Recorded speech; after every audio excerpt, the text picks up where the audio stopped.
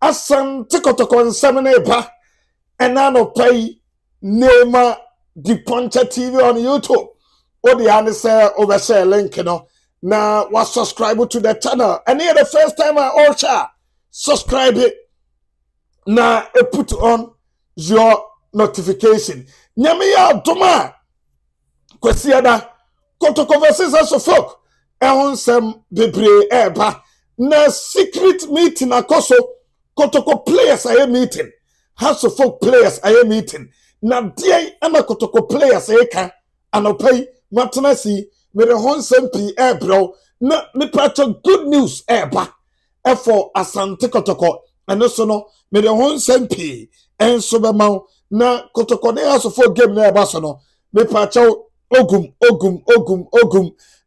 coach ogum e say nsem pi koso na enoso aye dia nsem me the honsem pi be bro Nuruddin Mohammed justice in kunku play obia akasa frempo manso ehonsem kakra ewa ha Emmanuel Kotei enso so akasa me pacho opokunti latest ewa ha Ibrahim Salifu de Maria no pay the latest eba Ebeneza Akwa honestly a defender bia he's been linked as we joining Kotoko area we any ahudu opi yenya atena no ye the honsem pi bayan fast da kase ma twediam po kwami pese ya job said the moto be catch no me say believe in God, work hard, walk with truth, confidence in your life.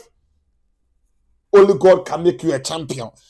A brand friend say Ebenezer Akwa on your center back Emma Samatex 1996 na abusuafo unse report ene na mse Kotoko awie Ebenezer Akwa na abusuafo amohwe na mutie Nema the Puncher TV on YouTube. I set the pace for others to follow. Kotoko enyan signing center back Ebenezer Akwa. Kotoko as it stands now, Kotoko nyan signing player bia. There have been negotiation and kasaye bebre koso, but I can 100% tell you say Kotoko ni player bia signing contract. The other biano menka say obi story and I mean see obi story achi but ni nyina no here say atisem but officially Asante Kotoko enyan signing player bia no and so dear ba Nuruddin Mohammed ye center back Emma Asante Kotoko team no Nuruddin say Kotoko are you ready? Asante Kotoko are you ready? For House of Folk on Sunday 3 p.m.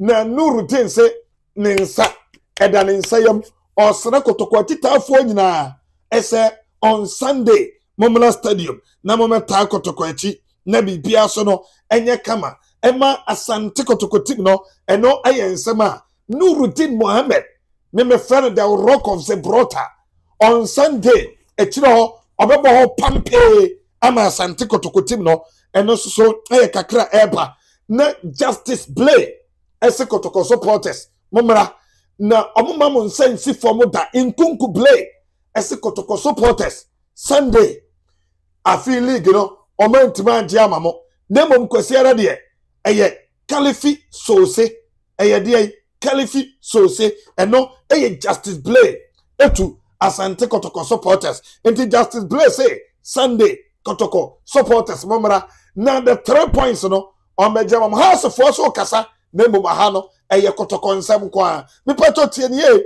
Kotoko playing body on my meeting now in their meeting from Captain Danlad Richmond bedru kumase ma menfa do so ntwim yes another news ne say and Richmond Lamte abedru kumase and pay for assess na he ebi a ball wo mo bi kra na wo be wo camp wo se wo camp wo da ntino team bars ni two ano team because first round no ball lante ball ye no se ko ba se kwan da ho a mo ntwentwen so mo mfa no me bo ye mpede de bia because match we no e carry fit gidi long talent go Kumasi Kotoko players in the meeting no almost say the 3 points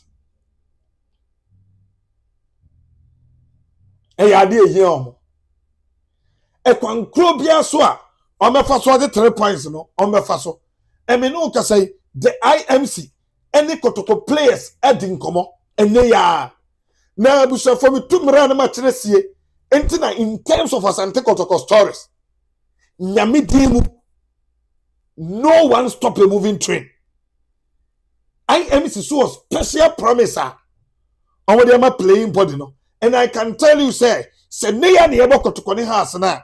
The boys need determined because the incentives, the motivation, the price money being near man paying for any other boys, you know. And you so encouraging tea. Kotoko players, you know, and you well prepared. Bibia, and come initially, Ubeka Pano.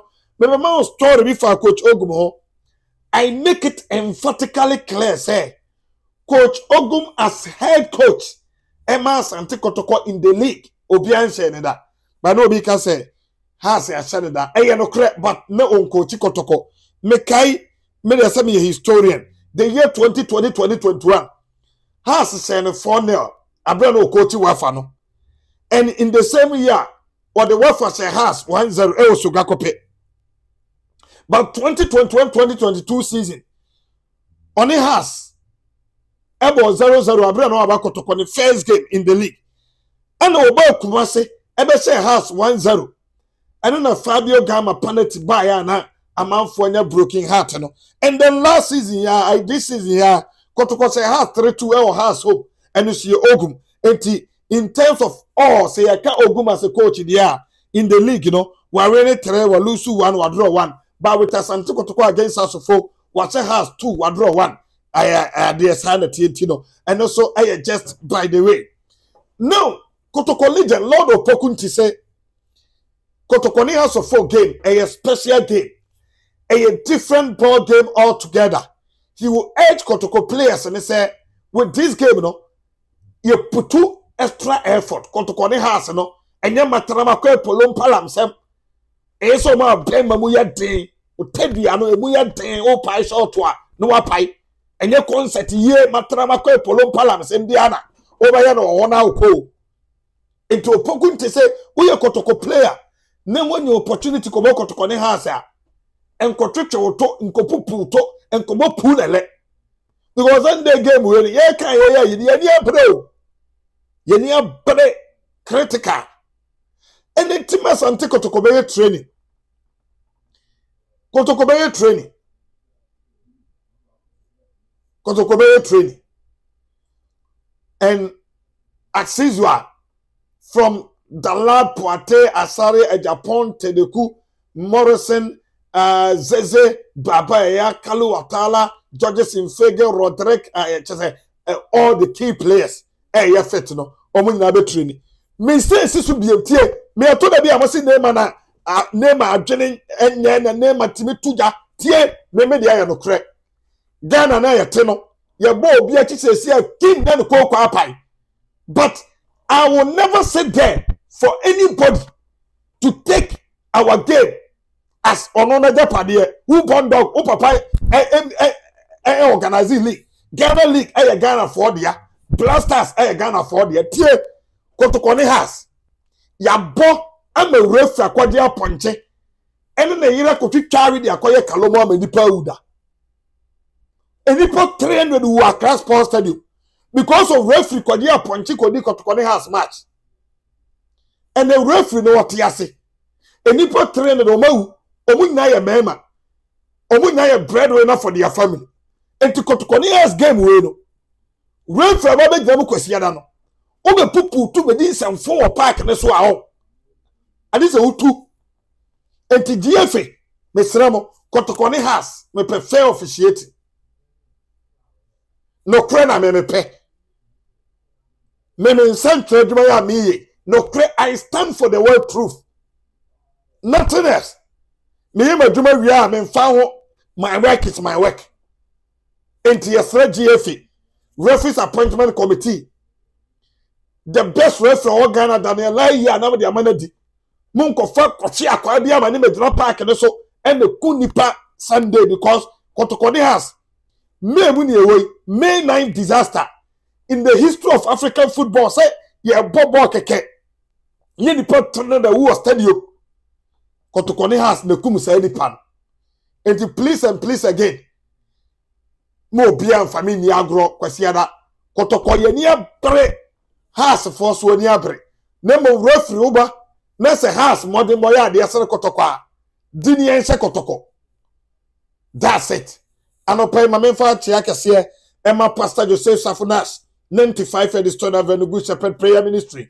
Reverend Erukinya Kumatadis Canada Mr. Bobie Presby yes Osafu Paini Mr. Bobie Mama Juri Donko Enrico Papazaro Amilo we me yabeshe hey me madam for Big Joe Joe me ba Canada for no na bre me light kese na me de by me ni pa Joe mamencha ni paradox or Canada ha but ya US the as they say me book no US wo enipa mako 2000 da bia omo frɛ me o ho a obit me send $200 $100 ne ma wa na me yanije ya mo US for abaso Europe me yankasa nya yanum bada bia me kase European Circle 0031 na me so ane yete Asante Kotoko supporters a ewo Europe ya ma coach Ogum Sikada ya ton chene ma supporters that chairman mensa Mr. Ricky Ajimai Mr. Otremo Mr. Bumu ya dance for enti Ghanaians in Europe yanchiamo mamu Asia China no Mr. Elvis yanchiamo Africa ebimu bia Ghana Kumasi crying but bia obiatie name the point and no with the power vested in me and no pay me the best in my next episode mesa ba makra